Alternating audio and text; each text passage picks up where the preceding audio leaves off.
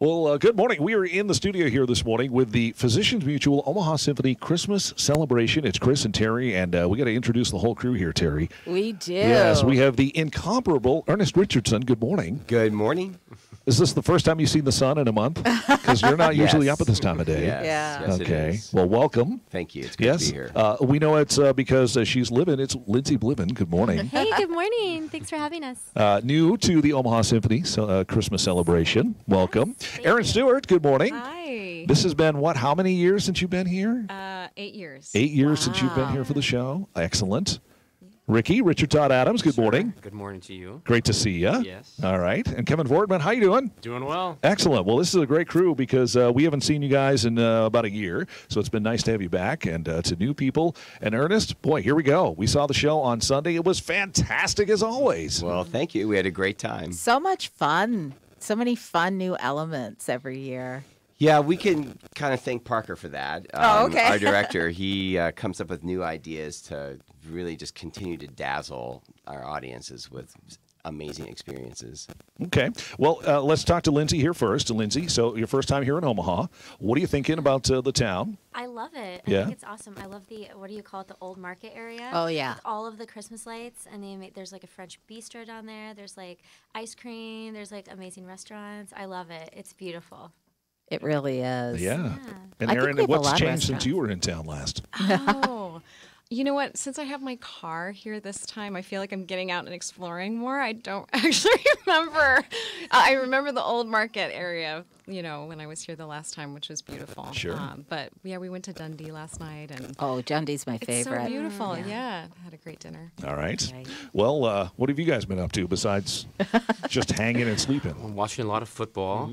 Oh, this guy Actually, too. I checked out, is it Block 16? Is that the Yes. restaurant? Yeah, Yeah. I went there for the first time yesterday. Had a nice pulled pork sandwich. I think I might be going back today. Oh, very nice. Kevin? Which actually speaks really highly for it because you pretty much exist exclusively on Jimmy John's and Pickleman. So We have plenty of those here he's like as really well. diversifying his diet by adding that into the mix. This is not a false statement. Oh, that's great. So how long did this one take to get put together? I know you were telling us last year you were already working on this year. Right. We actually program out 5 years. So we're wow. we look 5 years in advance of the kinds of things we want to do, partly because we have to get ahead of the commissioning that takes place. So when we want a new arrangement or a new chart, we need to have enough time to work so that we can get the charts we want. So we're 5 years out. We'll go through a process in January of looking at what was really great this year and say, how can we build upon that and make it even greater for next year? And we'll just get into it seriously in March, and we'll start putting out commissions for new charts and coming up with whatever the new program elements are going to be, certainly in March and through June. Wow. So I want to talk about one of my favorite parts of the show was the Nutcracker gone wrong. Yes, really. How did that come to be? I mean, it's just it's so genius, yet where would the thought come from? It kind of started with Home Alone, which is a movie I haven't seen, but really? apparently in the movie there is some use of the Nutcracker to kind of make something happen. Yes, it does. So that was the impetus, you know, and then it was a situation where we're not really intending to present, like, here's our little segment of the Nutcracker Ballet. We're not really doing that. There's already a Nutcracker in town, and, you know, that's not our intention. And so that's when Parker, our director choreographer, sort of gets a hold of ideas, and he starts imagining, well, what would happen if the Nutcracker was supposed to be performed, but things started going awry. So he started thinking about that and kind of coming up with how things might go. And then we determined in the process that a bee coming into the situation would really set things off. And that's the premise. It goes very far from that. Yes. But we have a lot of fun doing it. And he's brilliant. He's a brilliant comedian. And the dancers are really incredible. So it's really quite a moment in the show. Yeah, love it. And it's not often you come off your podium. That's true. This time you have a little dance number. Kind of. Yes. If you could call it that. Spoiler alert. I think dance would be very loosely applied to whatever it is that I'm doing. But yes, I have a moment. That's funny. I want to take everybody backstage. Something, Terry, you and I get a chance to do. We go back. We see you guys before the performance. You guys are very loose, very comfortable. It looks like, okay, yeah, we just can't wait to get out on stage. Whereas I would think it's going to be like really tense and everybody's concentrating. What do you guys feel like when you're standing back there? I mean, the first song is very high, so I'm sitting there going like, oh, please let me hit those notes. That's inward. Outward is, we've rehearsed this a lot. We're well prepared and we're ready to go and excited to go out there and share it with the audience. I mean, it's so nice to come out and you see the audience that comes every year with their families. Like there may be people that come exclusively to this concert, right? We do 10 of them. That's a lot for a symphony to present. And there are people that this is part of their Christmas tradition. So you may be feeling tired. It's cold. You may not want to go out there and have to sing all those high notes. But like you walk out there and you're energized by the people that you see out there ready to have a good time. So, Yeah, I think a lot of it's also not, we're all in some way wizened veterans. I think when Wizened. all right, I'll give you a quarter. You're not for that living one. if you're not Wizened, living veterans. Way to bring it back. Yes. But I think, when at least for me, when I was younger, you would tend to like overthink things, like just before you're going on, your brain is going haywire, and learning to sort of shut that off is, especially for actors, I think is one of the hardest but most important things to do, and for singers. We're the one musical instrument that has a brain, and it really gets in the way sometimes. And so, especially with something like this, and like Kevin said, we're so prepared. We had so many run-throughs. I don't think any of us feel at all unprepared in any way, that you just let the preparation take its course. And but that's just something that I think also just takes getting used to, and as you grow through the process. And also, I can't think of a nicer group that I've worked with. It's Well. such a great it's such a great vibe backstage because everybody's just so nice and kind, from these guys to the Resonance. crew and resonance and stage management. I think that there's a real spirit in the entire production that makes it possible for the production to be as wonderful as it is, which really starts at what you're talking about, this sense of commitment. Whatever your part is in the show, whether you're back there, decorating the sets, or you're working on the costumes, or you have these wonderful singers and dancers, there's a real spirit of coming together and giving the very best that we have, whatever that happens to be. And I think that's really part of that vibe that you guys are talking about. Definitely. So you came in, I know, for Adoptive Family, and you were just in town.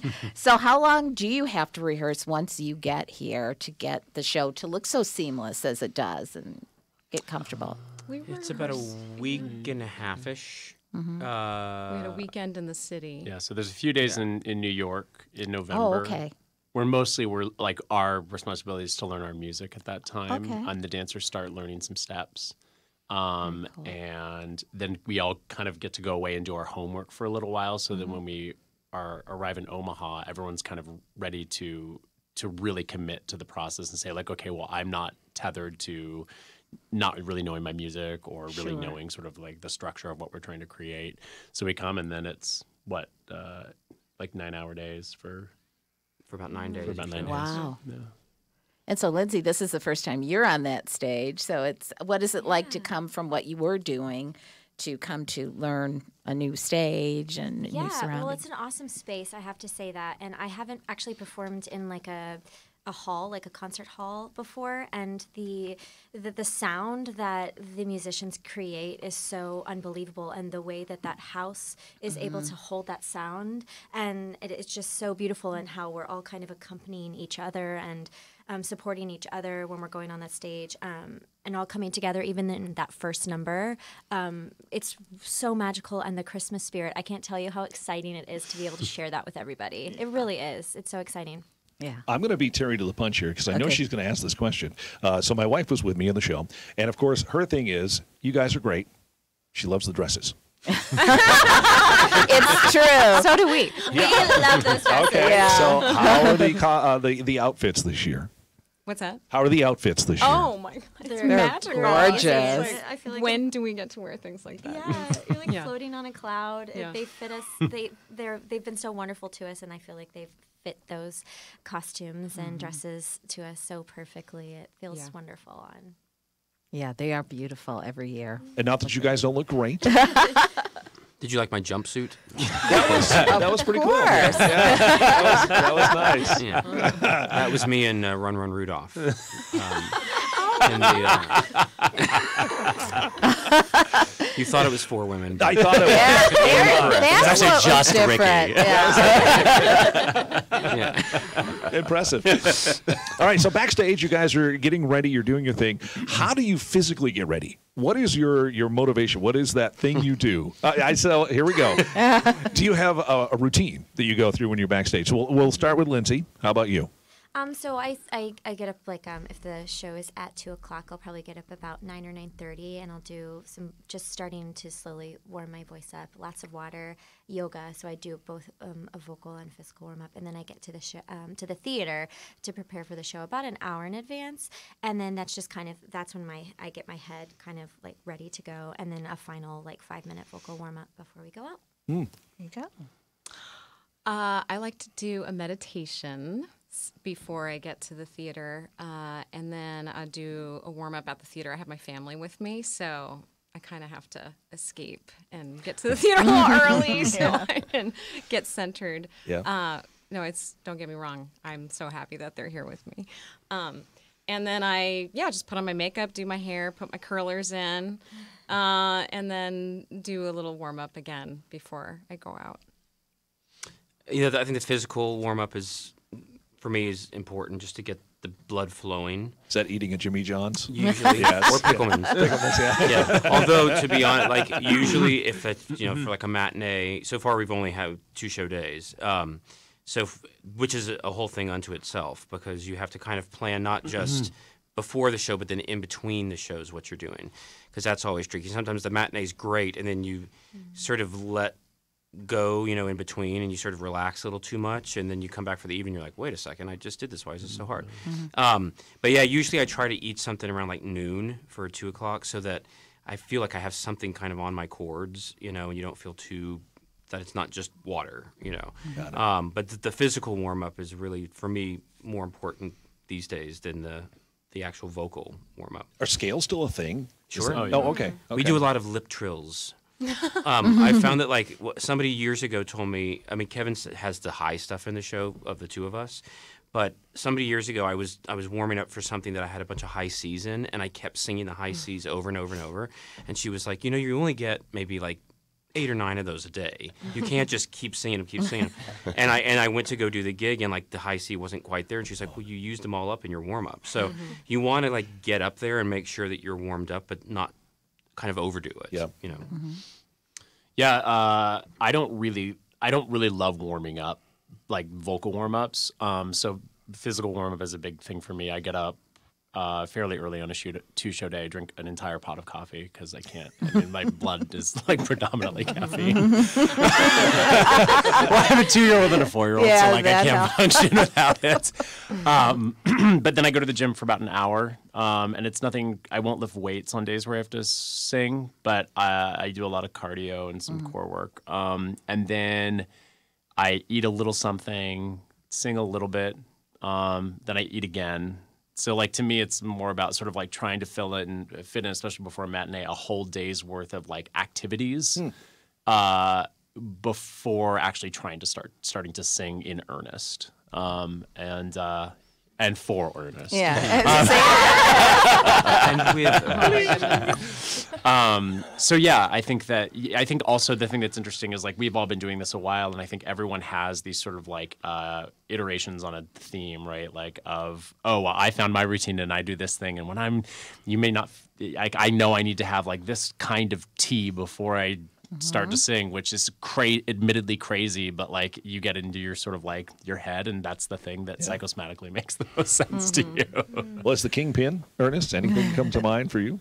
It's actually very similar. The hardest thing for me is to make sure that I have enough calories in the system, because about an hour before the show, I'm not interested in eating anymore. But if I don't have food before that, then I'm sunk. And my family's in the show, so I can't actually escape them at all. And they feel that my space is their space. You know? Oh, yeah. But I go through the whole show in my mind before I do it. And in that process, sort of get into my zone. And actually, it is a challenge to have two shows. I mean, it's something we, of course, are used to doing. But after you get to that place for the first show, you can feel your adrenaline go down, and that's natural. But then you're like, okay, now I got to get back up. And I just did the show, and it takes me, 2 hours to go through the show. So I'm basically going to do the show, think through the show, and do the show again, and throw some dinner in between. So it's a lot of that same kind of thing. It's really a mental game. Interesting.